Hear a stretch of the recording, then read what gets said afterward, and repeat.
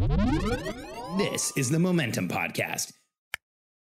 This is not easy for me to do, but let me give you some context here. So I'm actually in Montana, here in a rented condo with a pretty cool fireplace at George Bryant's event. And if you don't know George, he is a master at customer journey. I just watched George for the last couple of days go an inch wide and a mile deep on customer journey, like so intense to see how he encourages businesses to take a customer or a member and walk them through a process that is caring and nurturing and helps them feel confident and really creates momentum in the process. And George actually had me out here to speak. And so yesterday morning I got to speak and shared some insights about the entrepreneurial personality type, about who we are as entrepreneurs, how we're different. And one of the other speakers that he had was somebody that I've never met before, but very quickly became friends with. His name's Brian Bogert. And Brian speaks about emotions and emotional triggers and what happens when we're triggered as entrepreneurs. And his speech really affected me. He said something during his presentation. As he was talking about emotions, I started to get embarrassed, and I'll tell you why in a second. But he said something in his presentation. He said, we can't help our emotional triggers. Our emotional triggers are not our responsibilities, but repairing for our emotional trigger is. And when we get triggered, I know for me, when I experience an emotional trigger, I can be in the middle of a conversation with Katie. I can be talking to one of my kids. I can have something going on, and there's something that triggers me and takes me outside of the present context and into a context where I'm not aware, I'm not present, I'm not really behaving like I should be behaving. And when I was younger, I used to, and sometimes even now, I would be self-righteous about triggers. So triggers can make us feel self-righteous. It's like, I'm angry, so I must be right. So the people around me must be wrong. And that's how I lived a lot of my life.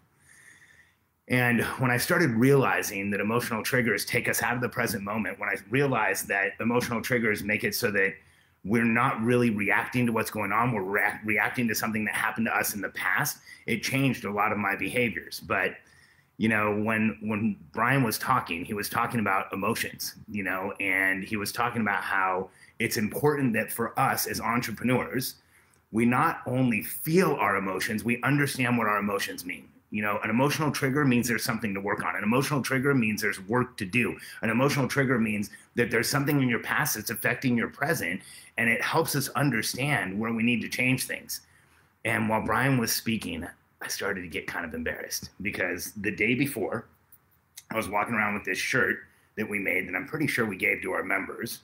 And on the front, it says #momentum. I wear a lot of shirts that have white writing with a hashtag. And on the back, it has this statement, keep your feelings away from my momentum and no one gets hurt. And I was so embarrassed. I'm Alex Charfen, and this is the Momentum Podcast, made for empire builders, game changers, trailblazers, shot takers, record breakers, world makers, and creators of all kinds. Those among us who can't turn it off and don't know why anyone would want to. We challenge complacency, destroy apathy, and we are obsessed with creating momentum so we can roll over bureaucracy and make our greatest contribution. Sure, we pay attention to their rules, but only so that we can bend them, break them, then rewrite them around our own will. We don't accept our destiny, we define it. We don't understand defeat because you only lose if you stop, and we don't know how. While the rest of the world strives for average and clings desperately to the status quo, we are the minority, the few, who are willing to hallucinate there could be a better future. And instead of just daydreaming of what could be, we endure the vulnerability and exposure it takes to make it real. We are the evolutionary hunters, clearly the most important people in the world, because entrepreneurs are the only source of consistent, positive human evolution, and we always will be. I can tell you where this shirt came from. I did a presentation at some event, mastermind, on the entrepreneurial personality type, and I was talking about how as evolutionary hunters, we feel differently. We don't have the same types of feelings as the rest of the world. And afterwards, somebody made a joke and said, "Oh, Alex, I'm having all these feelings." And I said, "Well, you keep your feelings away from my momentum and no one gets hurt." And the whole room laughed. And in context, it was funny, but I had it printed on a shirt because I thought it was so funny.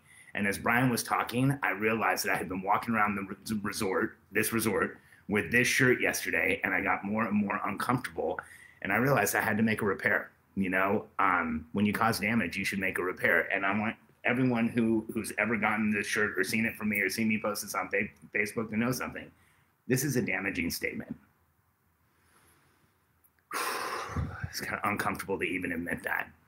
It's a damaging statement to say, keep your feelings away from my momentum. It's a damaging statement to tell anyone to deny their feelings. In fact, you know, when I think about the mastermind that we have, well, let me not go there first. You know, I think what happens to a lot of thought leaders like me, what happens to a lot of people who have a public persona like I do, although it's not as big as some other people's, is that you make a statement like this, and then due to commitment to consistency, you double down on it, and you might evolve past the statement, but you don't ever tell people, hey, I've evolved past this statement. I no longer believe this, because at one point people thought it was cool or funny or wore the shirt or were part of it. And I want everyone who's watching this to know that that statement's a mistake to put on a shirt. That statement's a mistake to put anywhere. And as someone who has a public persona, as someone who has a following, and as someone who you follow or maybe check in with every once in a while, I want you to know I made a mistake. You know, I think it's as in the position of a speaker, in the position of an expert, in the position of an entrepreneur, it's hard to say I made a mistake. But by saying I made a mistake is the only way I can stop this from perpetuating forward and never put something like this on a shirt again. Because, you know, here's the reality about the members I have and about the clients I have and about the people that I've helped, is that one of the big things we help people do is understand their emotions. One of the big things we work with people on is understanding that emotional triggers and the frustration that you feel in the present takes away your momentum. And to say you keep your feelings away from my momentum and nobody gets hurt is just crazy. I think of how many times in our high-level mastermind we've had one of our members come in and talk about doing EMDR therapy or some other type of therapy and realizing that they had these suppressed emotions or suppressed feelings that were affecting them on a day-to-day basis. It's happened over and over again. And, you know, one of the things I talk about all the time is doing EMDR and discovering your feelings and your emotions and processing those feelings and emotions and processing the triggers that you have so you can be more present and aware as a leader, so you can show up in a better way for your team, for your family. And so to say, keep your feelings away from my emotions and no one gets hurt is just crazy. Because more than once in our normal events, more than once in our high-level mastermind, we've had a member break down in tears in our class or in our event because they realized that they have emotions that they haven't been feeling, or they had emotions in our event. And I would never tell them, hey, you keep that away from here because we're in momentum. I actually shut the event down. I'll stop everything if somebody's having a breakdown, if somebody's having a period of emotions, a period of reactivity. I'll stop everything and we'll talk to that person and see what they need and what's going on. And there's a reason. As entrepreneurs, you know, we deny a lot of our emotions. We stuff things down. In fact, Brian had this wonderful analogy that, you know, our emotional triggers are like weeds in a garden. You know, when you see a weed in a garden, do you stop and pick it? Do you stop and see how deep the roots are? Do you stop and like yank it out of the grass? Most of the time we don't. In fact, I know what I do. When there's a weed in the garden, I just wait until Roberto, our gardener, comes by once every week or 2 weeks, and he just mows it down. I don't think he picks it either. And the analogy that Ryan gave was, when you take an emotional trigger and you don't examine it, you don't look at it, you don't understand why you have that trigger, and you mow over it, the roots just get stronger. They get deeper. And then it grows again, and you mow over it, and the roots get stronger, and it gets deeper. And you have to unroot that emotional trigger to understand what's going on. And yesterday, I told the story of the first day that I ever met Sean Stevenson, and why we became such close friends so quickly. This was probably 2013, and I was at an event out in Arizona with Genius Network, and Joe Polish, who ran the event, asked, like, is there anything anybody needs? Is there anything anyone wants from someone else? And, you know, people were saying things like, I need help with a lead magnet. I need help with this. I need a relationship here. I need something there. And Sean and I were sitting at a corner of a U-shaped table. I was on one side and he was on the other. And I didn't really know him. We had said hi when we walked in. We hadn't really talked a lot or had any type of connection. And Sean did one of the bravest things I've ever seen an entrepreneur do. In a room full of high-level entrepreneurs, when people are saying, I need this tactic or that thing to build my business, Sean Stevenson said, you know, Joe, I've been having night terrors, and I've had them for several nights in a row, and It's been going on for, or not several nights in a while. He said it's been going on for a while. And I wake up in the middle of the night screaming, and I don't understand what it is. And, I've worked with enough entrepreneurs that I have an understanding of night terrors. I've been there. I've woken up in cold sweats. I've woken up yelling. I've woken up and woken my wife up.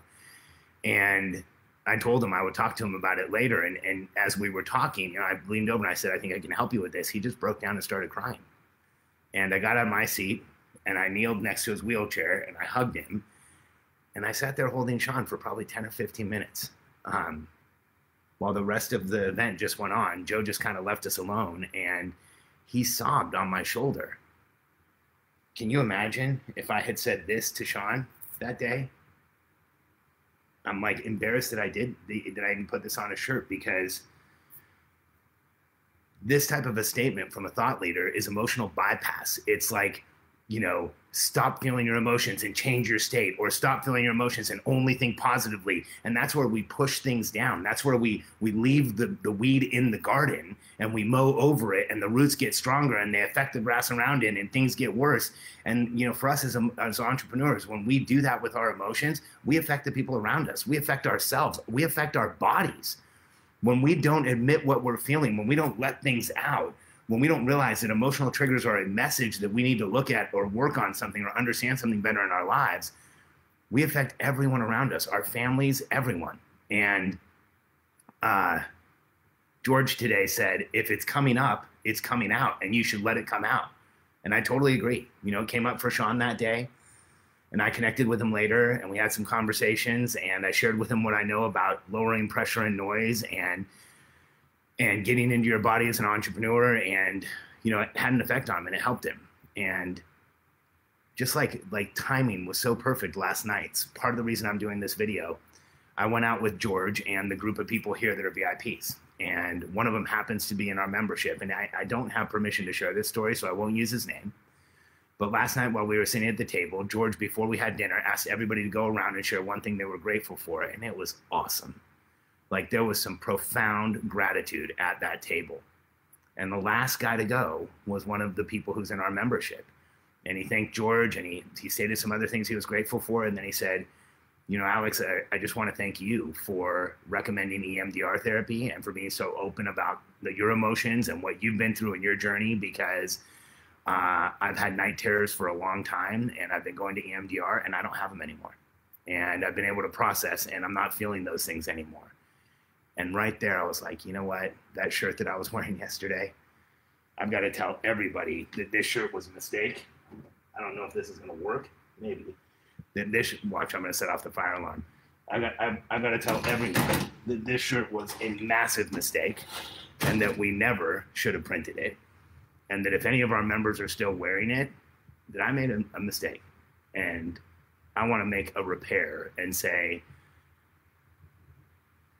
if your emotions are coming up as an entrepreneur, it's one of the most important signals you're going to get from your conscious mind. Because when we stuff down our emotions, when we change our state or think positively or only think about the good things, we're actually denying the emotions we feel. We're actually denying who we are. We're denying what's going on for us. And that denying will show up somewhere. With entrepreneurs, I've seen that denial show up as night terrors. I've seen it show up as eye twitching. I've seen it show up as rashes. I've seen it show up as all kinds of challenges that we have as entrepreneurs. And your body will show you when you stuff down trauma. Your body will show you when you stuff down emotions.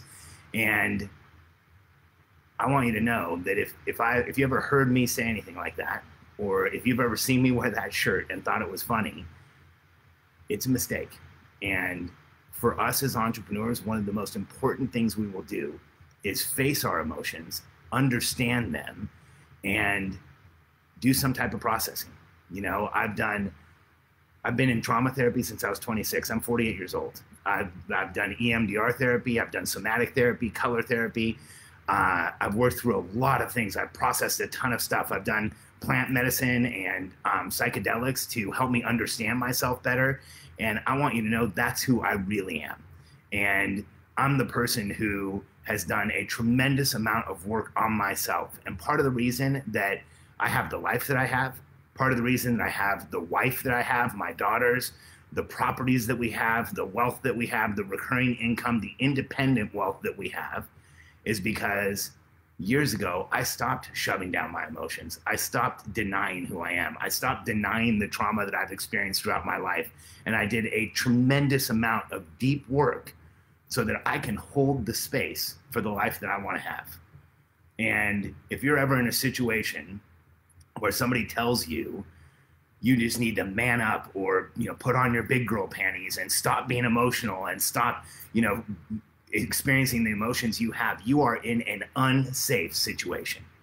You are in a situation that is going to cause you damage. You are around somebody who hasn't processed their own emotions, and that is not someone you want to learn from. That is not someone you want to absorb from.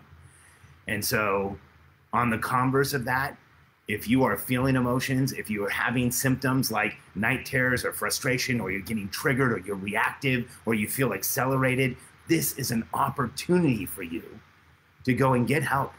I have a podcast called The CEO's Secret Weapon. On our website, you can search the podcast bar for CEO's Secret Weapon. It's all about EMDR therapy.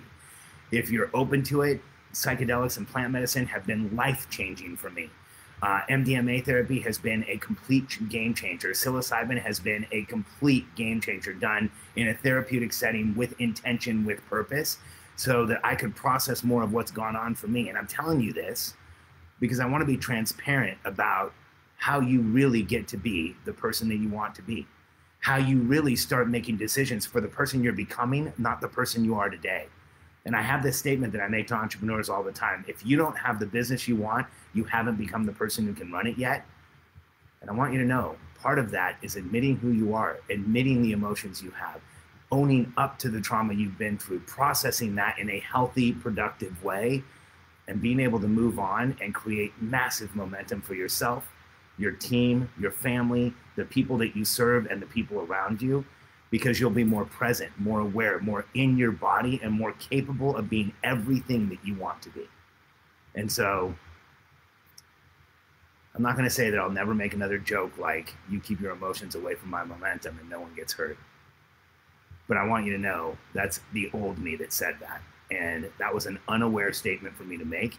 And it was a complete error. And so thanks for being here. If you know someone who can benefit from this message, please share this. You have my permission to share it anywhere.